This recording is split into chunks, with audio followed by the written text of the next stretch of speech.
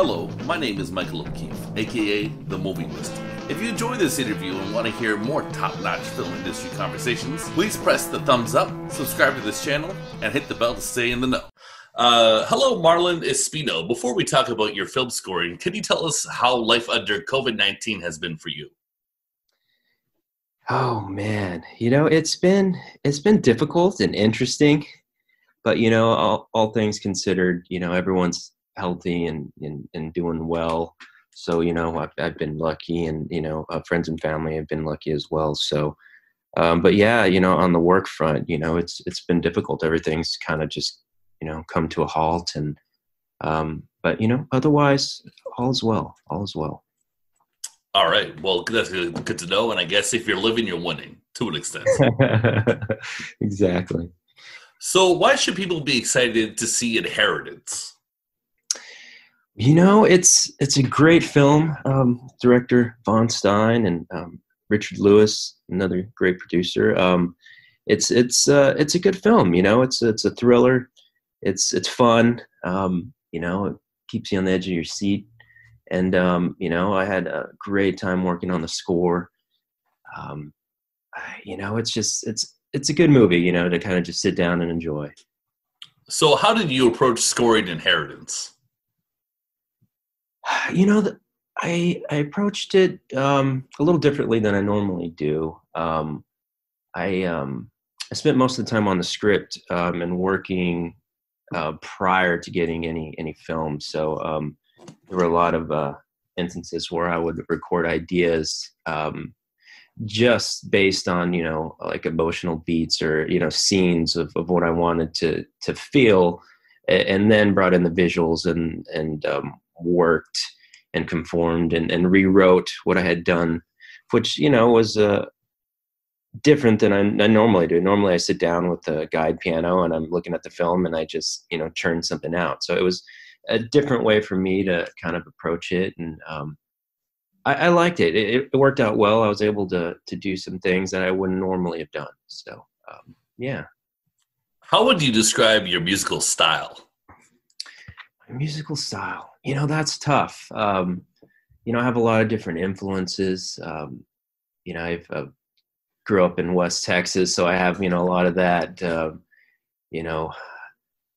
I don't know, like Billy, outlaw country, and I played a lot of in metal bands through college, but then I studied, classical guitar and composition as well. So, it's kind of all over the place. So I think it's kind of like a hybrid of sorts. Wow, metal bands, huh? Who are some metal bands that influence you? Early on, I was a big Bob Rock fan. So, like Mick Mars, his huge guitars, and Zakk Wylde. And then, eventually in college, I was really like, the metalcore stuff. But yeah, it's some of that stuff is disturbing, man.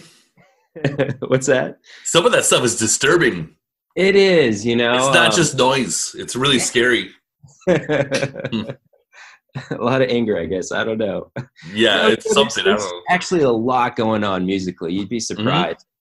It's pretty complicated, and a lot of that rhythmic stuff. It's kind of been an influence that I use. Like in string parts, or when you move it out of that instrumentation.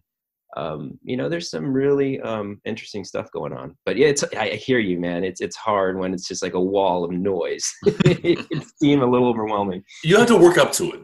You Exactly. you do your punk rock. You have your little gateways to get to what sounds like someone dying. Yeah. Do you think that someone could be like a great metal film composer? Could that ever happen one day? It had to be very project specific. I mean, you can have definitely those influences, and I've done some metal cues, for some projects I've done on, but I don't know that you could. I think it would overwhelm it. The images would blur into the abyss. All right, so this is a fun diversion. I like that. So please tell me about other notable projects you have worked on. I've been lucky enough to come up, assisting and working with Mark Mancina, a great mentor and friend. So, I've been lucky to work on, feature animations with Disney. Worked on Moana. I was on that for 3 years, and Planes 1 and 2, and some live action. So, I've been really lucky that I learned, from my opinion, kind of one of the best, and was able to really get that, one-on-one mentoring, and it's just really, influenced me and kind of shaped how I do things, and it's just been a really, really great experience. You did some music on The Lion King, am I correct? Yeah, I worked on a couple songs. Mhm. Again, my mentor, it was through Mark Mancina. He worked on the original film, Oh, and wow. came out, I don't know, what, 94. He Yeah. was responsible for doing all the arrangements and all the songs. So he did, um, Kuna Matata, and he actually wrote a song. He tells the story much better than I do. But he wrote a song when he wasn't supposed to and tried to pitch it during the original, and he got shut down real quick. But eventually they came back to him, and they used that song for the musical. It was a big hit. It's called He Lives in You. And so Hans, gave Mark a call and said, hey, I want you guys to come produce that track for the new live action. So I think, it was a really great experience.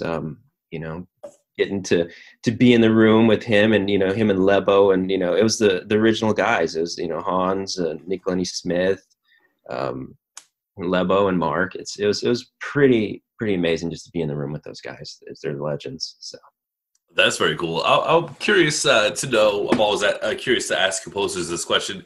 How often do you interact with the cast of the movies you work on? it depends, project to project. Mm, Sometimes not at all, and then right. there's been other times, with longer projects that you do get to, spend some time. But it's more Project to times than projects. not. It's project to project. Yeah. Who were some fun actors to hang out with, or just be in the room with? Oh, I'd have to come back to you on that one. There's so many great people, and I've Got had it. great experiences with all of them. So They're all equally wonderful. absolutely. Movie stars is just incredible, but they have an aura. Even if they're usually just whatever, like people. They're just people. But if you see them on the screen, they're it's like you're speaking to an immortal, right? Exactly. It's So sorry, yeah. oh, go ahead. Okay. Do you have a spirit animal musician that you draw on for inspiration, and that sort of is almost responsible for where you are right now? That's a tough question. That's a good one. I don't know. I'm a guitarist, so I tend to pick up a guitar. So when I'm stuck, so maybe it'd be like Randy Rhoads or Mick Mars. Always kind of go back to where I started. Okay. Cool. Cool. So who is the director you want to work for the most? I think the further I get in is the more I realize how important it is, the people you're working with. And, I've Mm, been lucky enough to work with some great people, and not so great people. But, I think that's the most important thing. I think being on a project, with a collaborative team, it just makes this the biggest difference I've ever, could imagine. mhm. So, it's just really just those directors that create that safe creative space where you guys are just, collaborating and trying to get the film to the best possible, end result. Those are the projects I want to be on. Cool. So I was recently, or last year actually, I was staying with a film composer in Los Angeles, Mhm. Christopher Yun, and he was scoring Pet Cemetery at the time. Oh, wow. Yeah. And he didn't. His whole thing is he basically told me when he's working on a job, he doesn't sleep. And I've heard other composers say that, and then I've heard other composers say that's crazy. So what's your sleep policy while you're working on a project? It depends on the schedule. Yeah, I've been there where I'm working, 20 hours a day just trying to get it done.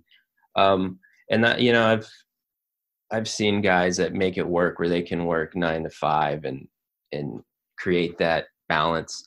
My mentor Mark's kind of big on trying to, create balance. So I'm trying my best to create that work family balance. But yeah, it's tough, man. It's when you're, slammed and trying to make a deadline, and it's hard because, you never know how long it's going to take to do something creatively. It could take, come together quickly, or you could just be sitting there trying to hash it out for what seems like a lifetime.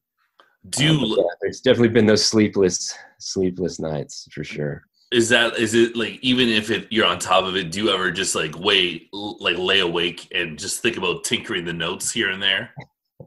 Oh yeah, it's super super stressful, and especially you'll okay, this is perfect, and then you listen to it fresh and you're like, oh no, I don't like that, and a lot of times when I'm printing something down, I just have to walk away, otherwise I'll just keep messing with it.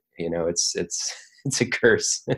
That's the problem. I know as myself, as someone who writes, while you're writing it, you're like, this is gold, and then you leave it alone for 24 hours, and then you read it, and you go, what was I thinking? Exactly.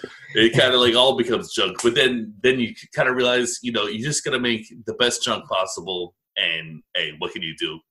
We're all just human. Am I right? Absolutely. All right. Well, Marlon Espino, thank you very much for your time. Before we say goodbye, can you recommend a few albums to my audience for their quarantined lives? Oh, man. I have a 1-year-old right now.